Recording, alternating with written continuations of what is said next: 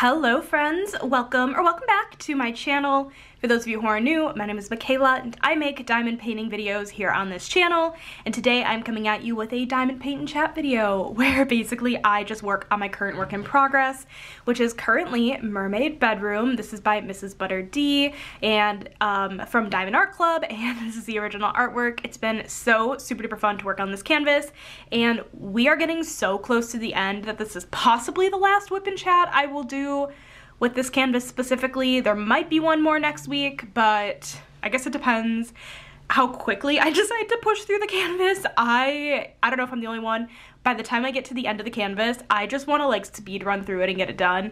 Not that I'm not enjoying it, just like it's just me. It's like I'm ready to start something new, so we will see. But yeah, and you are encouraged to work alongside me on your current work in progress, or feel free to treat this as a podcast and just listen while you do other things. But yeah, we will be working on a Mermaid Bedroom, and I hope you guys enjoy this video, and let's get right on into it. Okay, so you guys, if you guys watched my diamond painting vlog video, I talked about how I was on the hunt for a pink pair of Diamond Art Club tweezers, so I opened a few of my older kits and I was able to find a pair. So I'm gonna go ahead and take off the release paper. This is the section we're working on today. A lot of confetti, which is my personal favorite. So I will also be using just my normal Diamond Art Club diamond painting pen with glue dots in the single placer and Randa's Crafty Corner in the multi-placer. This is a 4-placer, but I'm using the Diamond Art Club metal tips, and typically you can honestly pick up 5. So you can pick up 5 with the 4-placer, which is pretty neat. So anyways, let's go ahead and get started. Also, you guys, I painted my nails, so you guys did not have to look at the disgusting purple nails that I have been rocking for the last week. If you guys are new or you just have no idea what I'm talking about, last week Saturday, I got my hair done. I highlighted it purple, and it's like a very, it's a very, what's the word I'm looking for? Like, potent dye. I don't think potent is the word I really want to be using, but I'm using it anyways. It's a very potent dye, and it stained my fingers whenever I would like scratch my head. So now I painted my nails so you guys don't see the purple. Like, I think I still have some purple on my hands. It's really hard to see, but or maybe not actually. I guess I did just take a shower, so maybe it washed off, but I just didn't want to deal with it anymore, so I decided to paint my nails black, which is not the most ideal spring-summer color now that we're going into spring, but that's okay. Also, can you guys see? No, you guys really can't. There is a rogue AB drill in here, if it'll focus. There's a rogue AB drill, and I think that's actually 140, no, not 141, 127. 141 isn't even in this kit. I'm just gonna go ahead and pop that where it belongs. Oh no, I didn't even get it in the thing. Okay, there we go. But hi guys, how's everyone doing? I did not do a diamond paint and chat last week. I ended up filming a coloring video instead. I did my finished pages for the first quarter of the year, and my intention was to have that be a bonus video on Tuesday, but I never actually filmed a diamond paint and chat video. Also, I'm gonna actually zoom in just a little bit for you guys. There we go. I never actually filmed a diamond paint and chat video, so that one ended up just going up Monday. The finished pages video just ended up going up Monday, and then I didn't have any other like video go up Tuesday. But yeah, I was happy to at least get that video up. Have I colored a single page since that video went up? No, of course not. Why would I have, right? The coloring mojo, when I get it, it comes, but then it really goes away very quickly for me personally. Honestly, like, it's fine. It's really fine. I've talked about it many times before. I don't need to beat a dead horse. That was a fail. I don't need to beat a dead horse, but I was happy to at least get that video filmed. You know, I got some coloring done, not a ton, and that's okay. I feel like the like general consensus of the people I personally watched in the coloring community like back in like 2020, 2021 are all kind of in the same like slump right now. Like, I feel like we're all in coloring slumps. Like, obviously I can't speak for everybody, but like, I don't know, it just feels like the vibe of who I used to watch in the coloring community during like peak COVID and 2021 we're all in coloring slumps right now. How is everybody else doing?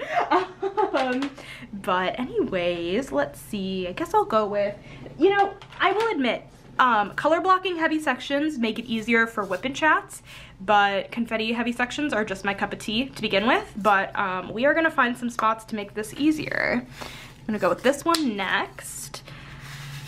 But anyways, hi guys, how has everybody been doing? I have been good. Oh my god, I wanted to talk to you guys about my internet fiasco that happened on Friday. So I filmed my diamond painting vlog, you know, per usual, and I was like, okay, I'm going out to dinner tonight with my parents. We're going to Chili's, and I'm gonna try to get this video up before I leave. And I was so successful in doing that, right? Like, I got the video edited, I got it exported, I got it scheduled, it was uploading, great. Then my parents picked me up, we went to Chili's. I went on my phone to check my YouTube Studio app, and I noticed it was still uploading, which was really weird. It should have been up by that point. And I checked like my Spectrum internet app, and I had lost internet. And I was like, wait, what the heck? There isn't even like severe weather or anything. But the funniest part is they always say on the like Spectrum app that severe weather caused this internet outage. And I'm like, yo, like, listen, maybe a squirrel decided to like chew on a wire and it messed up the whole internet thing, but we don't have to be saying that it was caused by weather. I can't tell if there's a tab on this one. Oh, that one's just bad. We can't be saying that it's caused by weather when it's beautiful outside, right? So whatever. I get home and I still don't have internet, but the weirdest thing is that my oven clock indicated that the power had gone out, because the you know, oven clock and the microwave clock were both like off, and like what's the word, like kind of like it was flashing. Like, I think the microwave had like 0 time on it, and then the oven had 1:36 on it, which the time was not 1:36. That just indicated that it had gone back on after or an hour and 36 minutes ago, and it was just counting up randomly from there. So I guess like the entirety of my power had gone out in between the time I left for Chili's and when I got back, which was interesting. So yeah, but then unfortunately, like, my entire computer had shut off because of the power outage, so I had to totally re-upload the video, which like wasn't the biggest deal, but I was kind of annoyed because I was like, oh, I had this fully prepared, fully done, fully edited, scheduled, ready to go. Not scheduled, obviously, but like, it was just ready to go. And then, yeah, the internet decided to, or the power decided to be rude to me on Friday. But that's fine. I haven't had a problem since, and I guess I would have rather had that happen Friday night than have it happen during the work day when I'm working from home. But you guys, I swear I paid too much money for Spectrum to always go out on me. Now granted, again, this wasn't an internet problem, but I have beef with Spectrum in general. So anyways, that was like the hectic Friday, but it's all good. The vlog went up, and I did not actually end up purchasing anything from Diamond Art Club this weekend, which is great for my wallet, sad for my mental, but good for my wallet, and honestly probably good for my mental too. Yeah, I didn't end up getting anything. Nothing really stood out to me this weekend. I was considering purchasing the new Margaret Morales, which is really, really stunning. I did end up putting it on my wish list. The Margaret Morales sold out really, really fast, but it did not sell out as fast as the Camilla de Errico, which shouldn't have surprised me, but it kind of did. But Camilla de Errico is very well loved. And yeah, that definitely shouldn't surprise me. Like I've said before, she is also very well loved in the coloring community, so it is not that surprising that her artwork, like digital, illustrated, colored artwork, is also very popular. So both of those went very, very fast. I wasn't interested in the Camilla de Errico one. I was just interested maybe in the Margaret Morales, and I didn't end up picking it up. Again, which is fine. I feel like Margaret Morales has different artwork that eventually will probably get released with Diamond Art Club that I will want to scoop up like right away. but it's totally okay that some pieces of artwork don't always call out to me as much, even if I do really adore the artist. That's something I'm personally like trying to get over, is that like just because I really like an artist doesn't mean I need to love everything they do. So like Ivy Dollamore is a really great example of this. I typically love all of their artwork, really. No, let me rephrase this. I love all of their artwork. Like I love looking at all of their artwork, and I really like it. However, most of the stuff I would diamond paint, but not all.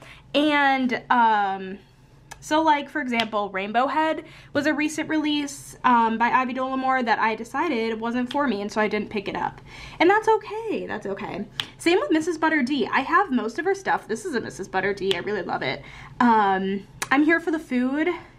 Honestly, okay, I feel like maybe I would pick that one up if the background like wasn't so color blocking heavy.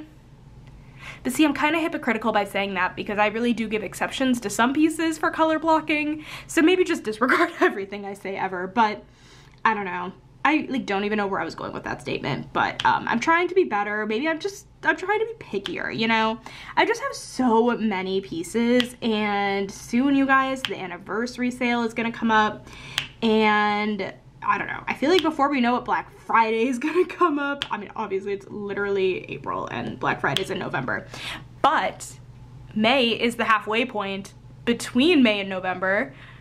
And so, I mean, listen, we're reaching it, not that soon, but it will come quicker than we expect. But all that to say, I didn't buy anything this weekend. And then wasn't there a Dreamer Designs 2 that came out?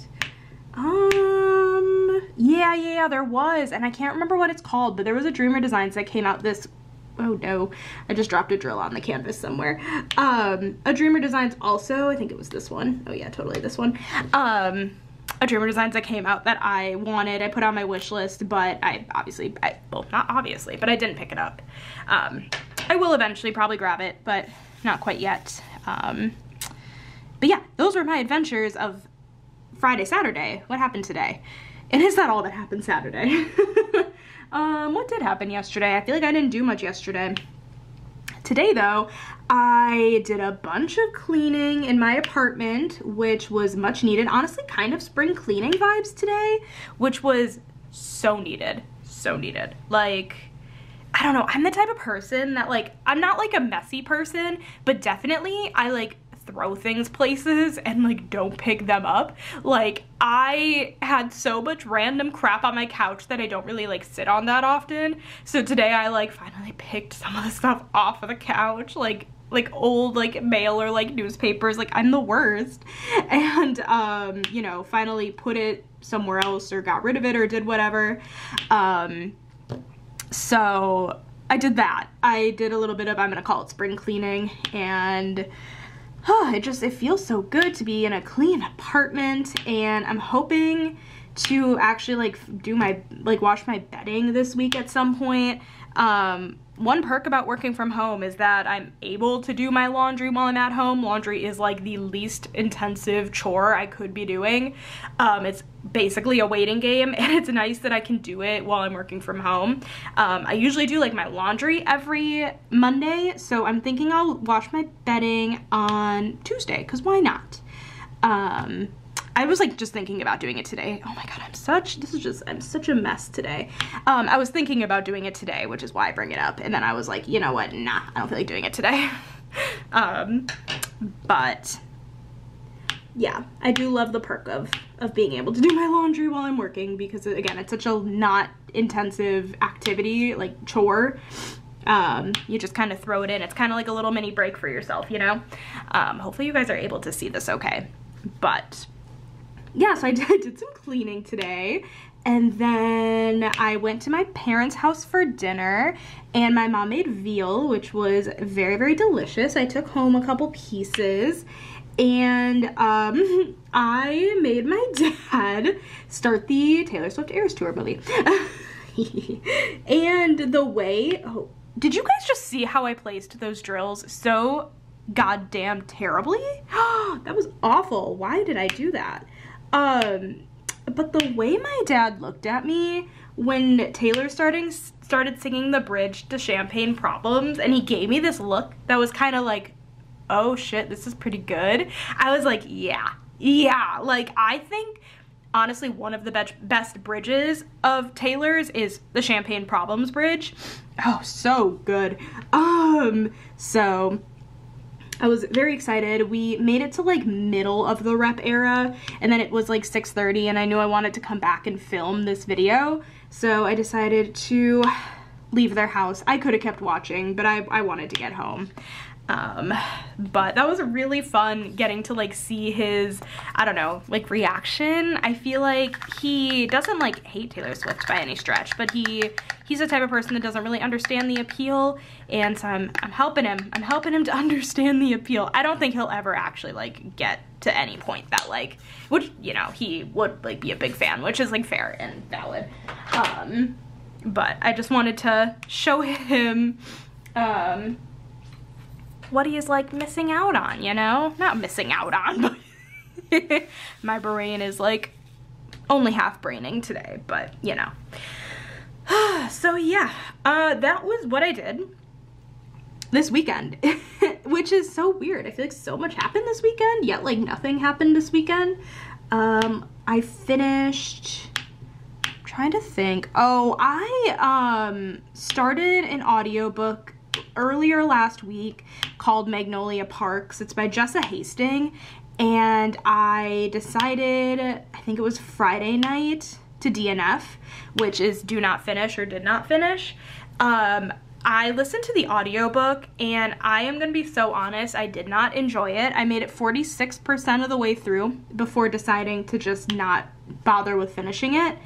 I didn't like a couple things. I didn't like the storyline very much. I really didn't like the storyline. It's like basically a lot of people describe it as a British Gossip Girl, which I really liked Gossip Girl. This book didn't do it for me though. And it's a very toxic relationship romance book. I'm not even sure like you can really call it a romance considering how toxic it is, but I mean, I guess it's classified under romance. But so I didn't like the storyline, number one, which is important, obviously. I would like to enjoy the book I'm reading. But then the audiobook, the pacing of the female narrator in general, I felt like was really terrible pacing. I'm just trying to figure out what color I want to do next. I guess let's do white.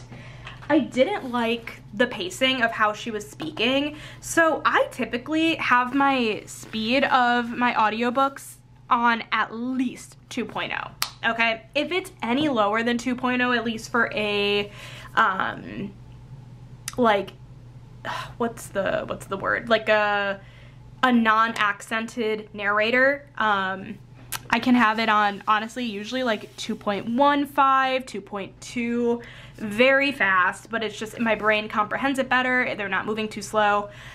This book I had, I believe, on 2.05. It was a British narrator. That in and of itself wasn't the problem. The problem was the pacing of the book. I felt like if you had the speed too fast, you couldn't understand her. Okay, so I decided to slow it down a little bit. You know, and then you slow it down, and then the narrator takes pauses, like really, really, really long pauses after every single sentence. And I was just not enjoying it because every time that pause would happen, I always thought that like my phone was about to ring or something, because usually there are not that long of pauses in the audiobooks I listen to. So for those reasons, I decided to DNF that book. And I don't think I'll ever pick up the physical copy and read that because I just genuinely didn't really like the story either. So yeah, and you know what? I gave it 46% chance. That's nearly half the book, right? For the book to not be good and me not like it, that was a more than fair chance, I feel like. I'm curious, let me know in the comments, do you guys ever DNF books that you're reading, or are you guys the type to like suck it up and just continue? I'm a voucher for DNFing because there are so many books that need to be read in my lifetime, that I am not going to spend time on a book that I'm not enjoying. Sometimes I'll try to see books through, but I really do like to DNF where I can. So yeah, I'm curious. Let me know in the comments. I know that's a very, like, people have a lot of differing opinions on that. But yeah, so I DNF'd that, and then, okay, instead I decided to start listening to Bride by Ali Hazelwood, which Ali Hazelwood also wrote The Love Hypothesis, Love Theoretically, couple more. Check and Mate is her newer one that's a young adult. This one is a paranormal romance, Bride is, and it is about, like, it's a marriage of convenience, basically, between a vampire and a werewolf, and I have been enjoying it so far. It's kind of goofy, it's kind of silly, but it's entertaining, and I've been enjoying it. So I'm about halfway through that now. I listened to a fair amount of it today while I cleaned, which was awesome, and while I did my hair, while I painted my nails. So it was just a grand old time. So I'm glad I'm listening to a book that I'm enjoying now, and yeah, I have quite a few of Ali Hazelwood's books on my backlist to read. So, also, I was thinking about this the other day.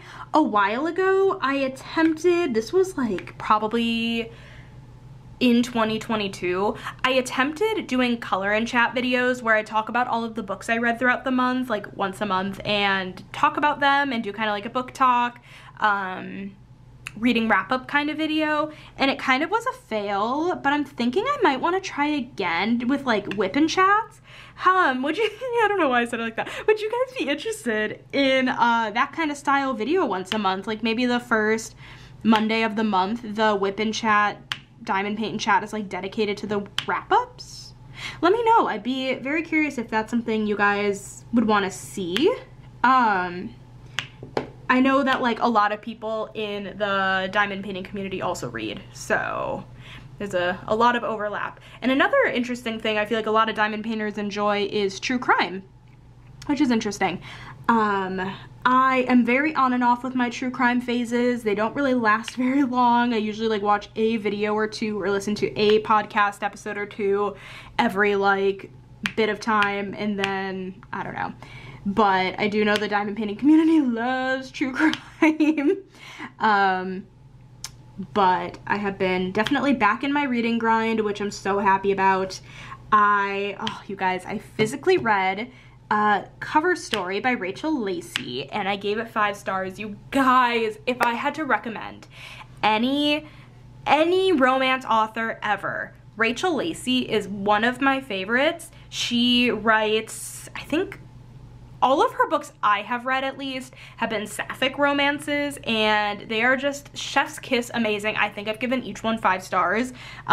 She is on Kindle Unlimited, and that's kind of how I first found out about her back in 2022, and I have just been like obsessed with her books ever since.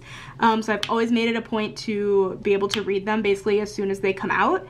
So Cover Story just came out, and it is the second book in her, I think, Stars Collide I think it's gonna be just a duology, which I'm so disappointed about because I want to keep reading about the world, and the same thing happened for her Read Between the Lines series. There were, I think, only 2 books in that series too, and I'm like, Rachel, give us more. I want more of these characters in this world, but unfortunately, I think those are the only books in the series, and I don't think we're getting any more. But she announced not too long ago that there is going to be a new series with a new book coming out, I believe in September, set in Vermont. So it'll be a little different. I'm always a little apprehensive just because I'm so obsessed with her that I get nervous reading a new book by her because I'm like, oh my god, what if I don't like this one as much? That happened with Cover Story. I was really excited about reading it, but the way I was so nervous about reading it because I was like, oh my god, what if this doesn't live up to any expectations that I have? What if I'm overhyping it in my head before I've even read it? But the book was so good. She really doesn't fail. So just wanted to tell you guys about that. You should totally check out her books if you never have. Highly recommend. And then, let's see, I then started reading The Rule Book by Sarah Adams, another one of my favorite authors. April is like killing it this like year with new releases. So many good new book releases. So The Rule Book is the second book in the cheat sheet like little series, and fun fact, I've actually not read the cheat sheet. I kept meaning to, and then I did not realize it was the second book in the series till after I already had placed a hold for it, and I was like, you know what? Usually I don't like to read the books out of order, but I will this time. It's not really the worst thing. These are books that are set in the same world, but you can read them out of order. Like obviously you're gonna spoil some stuff for yourself, but at the end of the day, like these are all romance books that have happily ever afters. Like it's like, what really are you getting spoiled for, you know? You're not really. So I'm reading The Rule Book, and I'm about almost 100 pages in. It's so good, love it. And then hopefully soon I get it from my library, Abby Jimenez's new book just for the summer. Oh, you guys, I'm also obsessed with Abby Jimenez. I have read all of her books, and I cried at like all of them. Such a good author. And I just like cannot recommend her enough either. So if you guys were looking for some new authors, there you go, a little book talk for you guys. Book talk. I don't know why I keep saying book talk, like TikTok, but book talk. So yeah, those are my little book recommendations of the video. All that to say, let me know in the comments if that's something you guys want to see. I feel like it could be really fun to talk about some of the books I've read. I usually read like 6 to 8 books a month. Let me see how I've been doing this year, actually. I have completed screenshots of like my reading for each month. In January, I read 4, 8, 9 books. In February, I read 4, 8, 11 books. And in March, I only read 4 books. March was a reading slump month, but that's okay. Okay, I'm trying to see if there's any more of that symbol, and I don't think there is. But yeah, I have just thoroughly been enjoying reading right now, and I would love to talk about it with you guys if that's something you guys want. Like want from me, and you know, things like that. So anyways, I'm just gonna add this last drill. I don't know, this like 1 star symbol in her eye kind of stuck out to me, so I'm like, I'm just gonna add it in, and then we'll be good, and I'll end off this video because this half hour flew by. Nice. So this is where we're at with this painting so far, and you guys, I love it so much. And like I said, I don't have much left. I have the rest of this row basically, and then just this top row, and then I'll be fully done with this canvas. And then I'm gonna begin Rose Library. And also just an FYI that the unboxing of Rose Library should be up on Wednesday. That video is already scheduled, good to go. So anyways, you guys, thank you so much for watching this diamond paint and chat video today. I hope you guys enjoyed it. If you did, make sure to give it a thumbs up. Hit that subscribe button down below if you're not already, and I will catch you in my next video. Bye guys.